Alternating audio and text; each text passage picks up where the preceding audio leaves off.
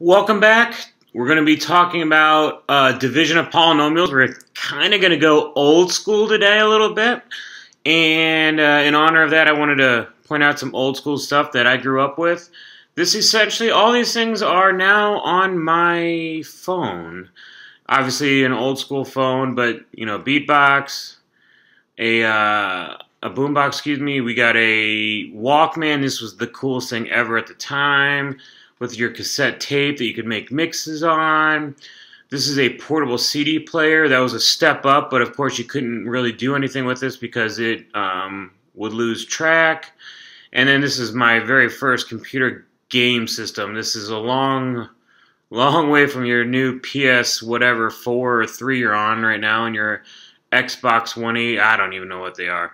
But this is old school, all right? So let's do some old school math right now. Old school long division. Love long division. I know you do too. Put the top number inside, right? That's what we're going to divide. Put our divisor on the outside, 24. 24 goes into 29 one time, and then I take this and I multiply it over here, and I put it here, right? And then what I do here, I subtract. 29 minus 24 is 5.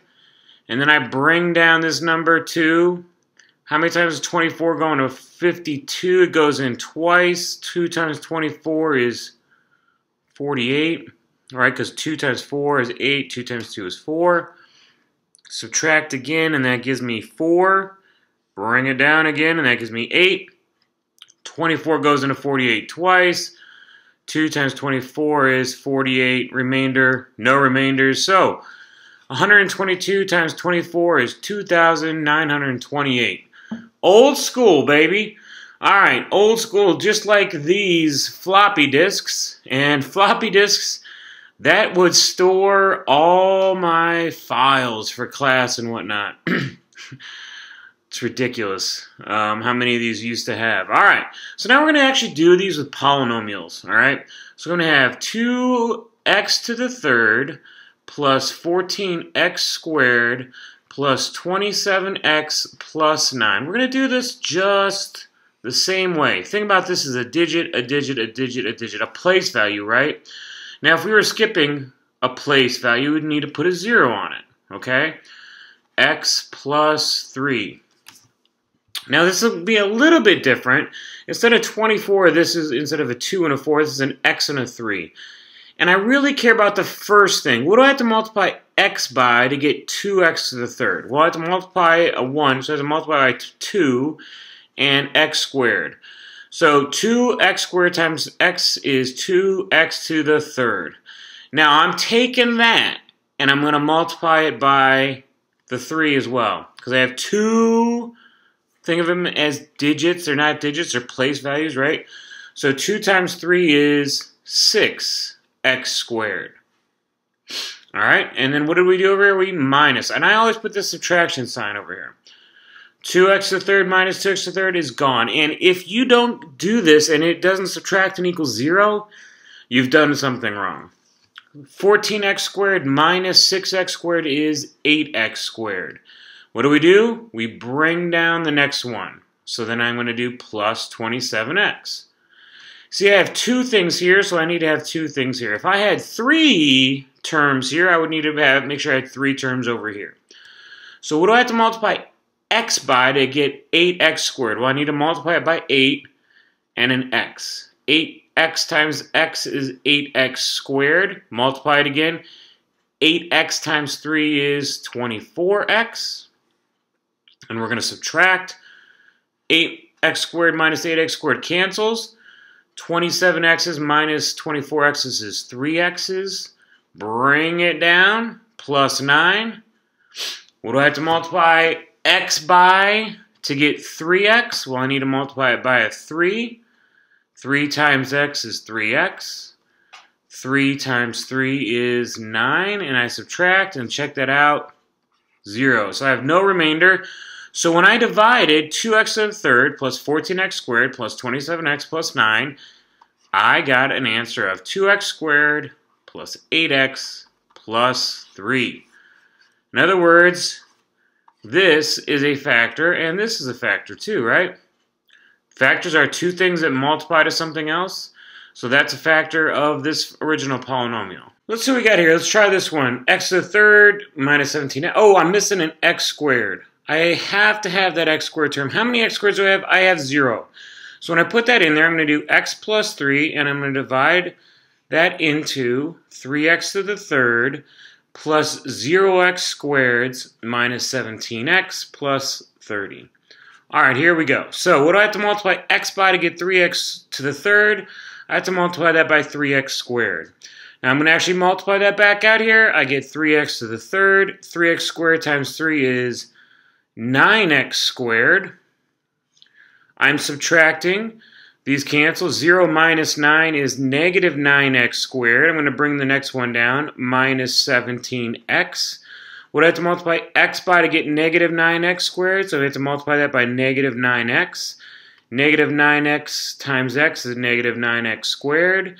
Negative 9x times 3 is negative 27x. I always put this subtraction sign on the outside. Negative 9 minus negative 9 is 0. It cancels. This is the biggest problem for most kids. They screw this up.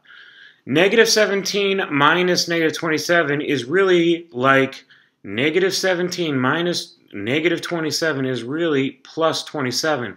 So that's going to be a 10x. Then I'm going to bring down 30 plus 30.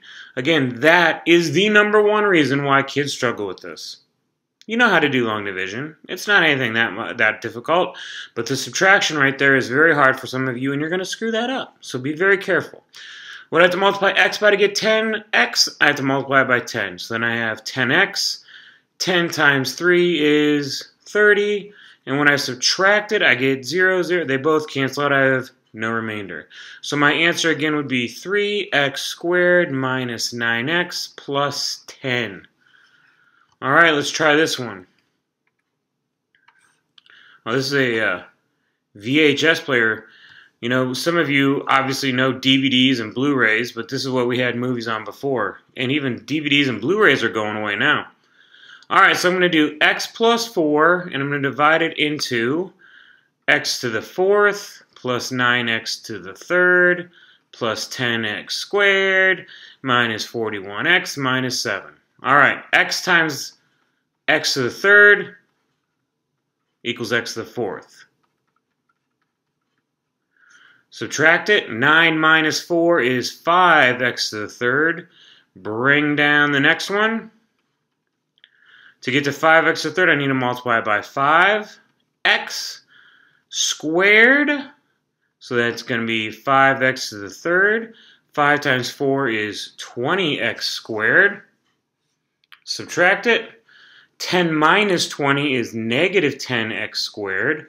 Bring it down. What I have to multiply x by to get negative 10x squared? I need to multiply that by negative 10x. So that's going to be negative 10x squared minus 40x. Subtract those cancel. Negative 41 minus negative 40 is like plus 40, so that's going to be negative 1x. Bring it down. Got to multiply this by negative 1, so that gives me negative x minus 4. Subtract. Negative 7 minus negative 4 is a negative 3. All right, so now let's talk about this answer a little bit. This answer is going to be x to the 3rd plus 5x squared minus 10x minus 1, and I have a remainder, right? Remainder, negative 3. So that is totally one acceptable answer, all right? You can totally write it just like that if you'd like.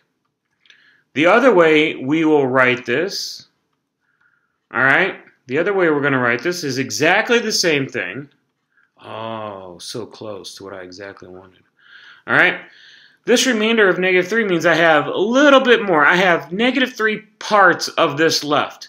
So I could also write negative 3 over x plus 4.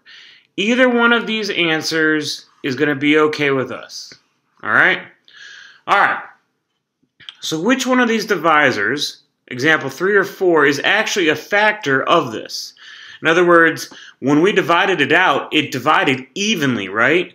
factors are things that divide evenly in. So if we have no remainder, then this x plus 3 was actually a factor of that. Just want to point it out because factoring has a lot to do with this division. Alright, so this time we want to see if n plus 2 is a factor of n to the 4 plus 2n to the third plus 5n plus 10. If it is a factor, I'm going to have no remainder, right? So let's see. N plus 2. So I have n to the fourth plus 2n to the third. Do I have any n squareds? No. So 0n squareds plus 5n plus 10. So here we go. N times n to the third gives me n to the fourth plus 2n to the third. Subtract it. These cancel. Ooh, this is like 0n to the 3. Bring it down. 0n squared. What do I have to multiply n by to get 0? Oh, I'm going to have to add, that's 0n squareds. So that's 0n to the 3 plus 0n squared. Subtract, that gives me 0n squared. This is kind of boring with this one, isn't it? Bring it down. What do I have to multiply n to get 0n squareds? Well, that's 0n. So that's going to be 0n squared plus 0n. Subtract it. Now I have some math. 5n plus 10. To get to 5n, I need to multiply by 5. So that gives me 5n. 5 times 2 is 10. Subtract. And I got a remainder of 0. Since I have a remainder of 0, it is a factor. Right? It is a factor if there is no remainder there. Okay? Alright, right over here we have a little old school hip-hop, Run DMC. Back in the day, love the Run DMC. Alright. So now we're going to do this. We've been talking about it being factors. So we're going to use the division, and we're going to factor this completely, all right? See, we can do this a couple of ways, but we're going to factor this completely. So 3x to the third plus x squared minus 3x minus 1. And I know that this is one of my factors. In fact, that's going to be in my answer. That is one of my answers. I'm going to put it down here just to remind myself. That is one of my answers. All right. So let's take a look. What do I have to multiply x by to get 3x to the third? I have to multiply by 3x squared. So then I have 3x to the third plus, well, negative 3x squared, right? When I subtract, these cancel. 1 minus negative 3 is actually 4x squared, correct? Yep. All right, so then what do we have there? We have, bring this down, minus 3x. So what I have to multiply x to get 4x squared, I need to multiply that by 4x. So that is 4x squared minus 4x. And when I subtract, negative minus a negative is a positive 1x. Bring this down. Multiply that by 1. Right? 1 times 1 is x minus 1, and that's perfect. All right, so now let's take this out. So my factors are x minus 1 and 3x squared plus 4x plus 1. Now, this I can't do anything with. I already know that's part of my answer, but can I factor this? I might be able to factor this more. Let's see. First times last. Are there two numbers that multiply to 3 and add to 4? Yes. So this is now going to be 3x squared plus 3x plus 1x plus 1, right? So let's keep factoring that. So now I'm going to group.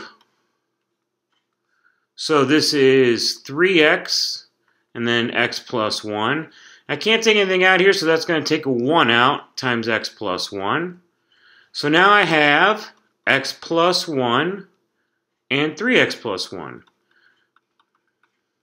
And don't forget, we already said my first answer, x minus 1. All right? So I did the polynomial division, and then I used the answer, and I factored everything else out. All right? So I want you to try these two on your own, see what you get.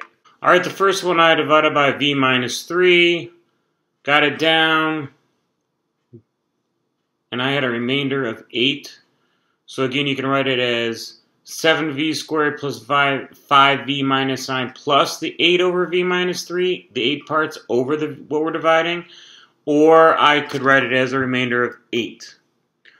Over here I divided by x plus 2. I got 3x squared minus 5x minus 10. Hopefully you did as well. Then I wrote it out in my two factors, and I wanted to factor completely. Nothing I could do with the first factor. The second factor, I needed two numbers to multiply negative 30 and added a negative 1. I had them as negative 6 and 5. I did a little grouping, and I got 3x plus 5 and x minus 2. So all my factors, and again, you would need all of these, x plus 2 times 3x plus 5 times x minus 2. Even though we were given the first one, you need it in your answer. All right, I know these are lengthy and you probably are groaning a little bit, but it's not something that's terribly difficult. Remember, related to what you've done before, long division in the past, related to what you've done before, these are factors, and I think you'll be just fine with them. All right, go out there and be a positive change in this world.